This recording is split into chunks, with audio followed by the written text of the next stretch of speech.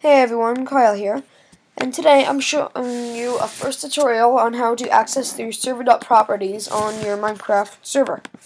So if you, on a Mac, so there's no application set to open the documents, and so you just hit enter while it's highlighted to rename it, remove the dot, and now you have access to it.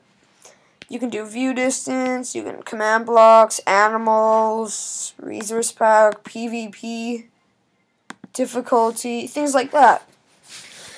And then after you make an edit, I'll just go spawn animals false. Then I go command S, and now X out of that, and go back over to my server right here. Enter to rename it again, and add the dot back in. Make sure it's all correct. Make sure you can't open it, and then go back onto your server, and that's it.